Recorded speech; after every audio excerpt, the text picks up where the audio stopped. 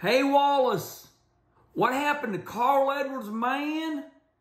What happened to his wife? I heard his wife told him he had to quit and spend more time at home. Hey, Wallace, I heard Carl Edwards had a head injury. Man, we've heard it all, haven't we? Just went to Waffle House. I like my Davy Allison hat. Come on! So the big story in the garage area is Jeff Gluck on his Twitter timeline reported that Jordan Bianchi, I think I said it right, Bianchi. Remember, I only went 1 through 12, so don't hold me to any high esteem. I'm not that smart. I only went 1 through 12. So let's address this. What happened to Carl Edwards? Today's story is quite eye-opening. So here's the disclaimer. When I say disclaimer, here's the story, here's the timeline. TRD, Toyota Racing Development, President David Wilson does an interview and says, to this day, the one thing that burns my ass was that fake caution that caused Carl Edwards the NASCAR Cup Championship down at Miami Homestead. So Carl Edwards has this big old lead over a straightaway. He's going to win the championship. And back in those days, we had these things called Jacques Debris. Jacques Debris was a phantom caution, meaning that the race was boring and NASCAR became very famous and kind of laughed it off. Oh, nothing better than a good caution to gather the field up. So, except this one went bad. They threw the caution, and here's what happened. When they threw the caution this time, it wasn't simply to gather the field up. We're not midway through the race. This one, NASCAR took a big bite out of the apple. It was for the championship. So the next thing that happens, it all goes wrong. They're thinking that they're just going to have a good finish. Well, if we remember, Joey Logano gets on the inside of Carl Edwards. Carl Edwards turns left to block him. All hell breaks loose. Carl Edwards goes smashing into the wall. It was a violent wreck. They were still going up through the gearboxes. Second, third, fourth. Bad wreck. So the phantom caution, the Jacques Debris. Remember when Fox Sports, they were like, oh, there's the caution, because everybody's like, what's the caution for? So it got so bad to the point that Fox, NASCAR and Fox said, there it is. They had to find it. Couldn't find it. It was Jacques Debris. It was a phantom caution. Now, that is the disclaimer. That's the story. Now let's fast forward to right now.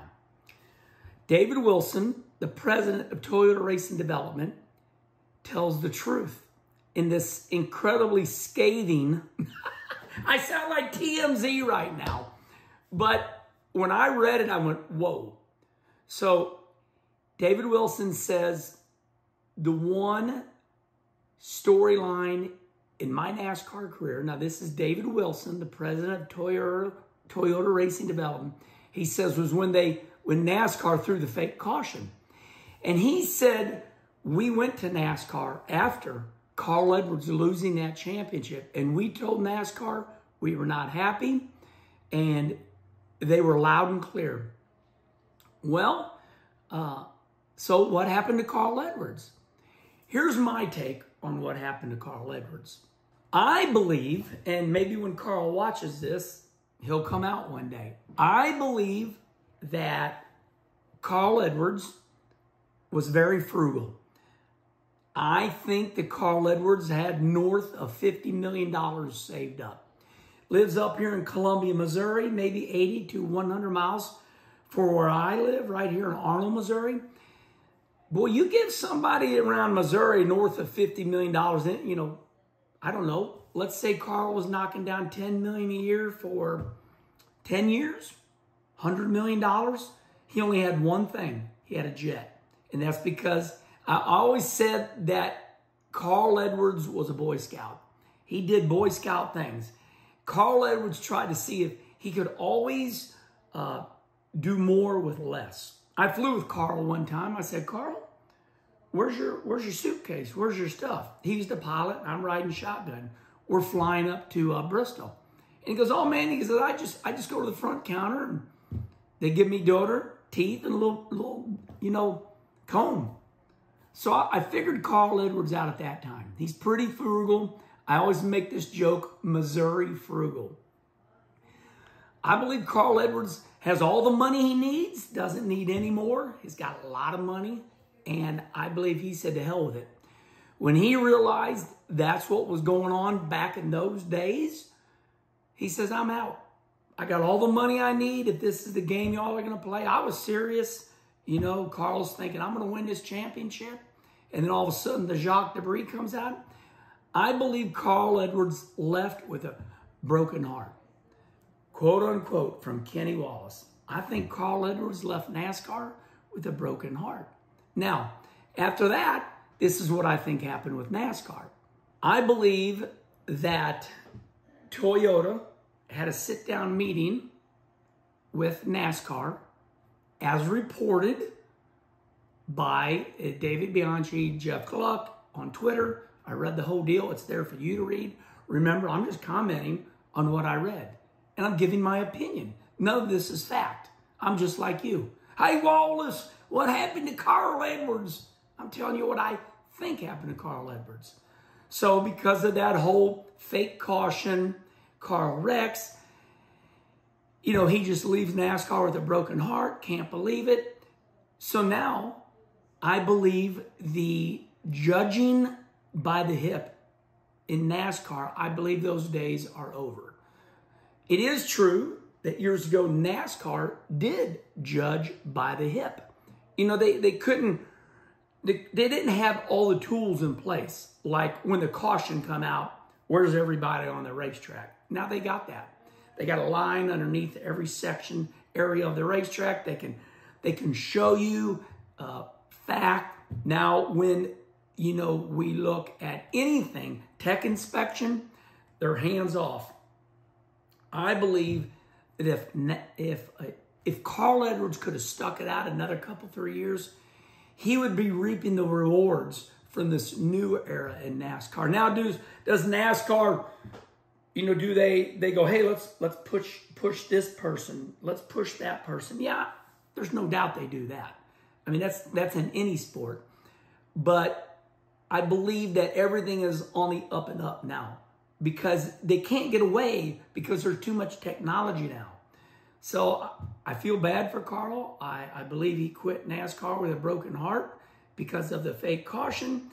And when we look back through sports, let me give you an example of some things that have gone bad in officiating with any sport. Check this one out. So I'm a baseball fan, right? Okay, maybe you're not, but I am. How about 4 years ago when the pitcher, he's throwing a no-hitter. I mean, a perfect game. Everything's going good. And there's the ball goes to shortstop guy, and he throws him out at first base. It's clearly an out. But the ump has a bad view, and he goes, safe. That ump, mistakenly, but judging by the hip, ruined that man's perfect game. I mean, any pitcher that gets a perfect game, they go down in history or any type of statistics. This ump, judging by the hip. Now, later on, he did apologize, but it stood. So when you look at sports nowadays, that's where the replay comes from. Everything's replay now because everything's right there. So that's my opinion on the whole Carl Edwards debacle. I can see the headline of this video right now. What happened to Carl Edwards? So let's summarize it all.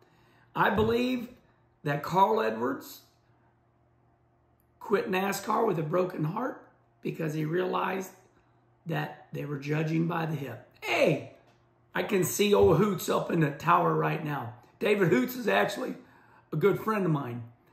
He's up in there. They all talk and they go, hey, Throw a caution. Let's gather this field up. They forgot it was for the championship. And they didn't realize that it could go that bad. Not until today did this article come back and light it up. I'm sure you're going to hear more about this, but that's my opinion. Peace out. Woo! Davey Allison, baby.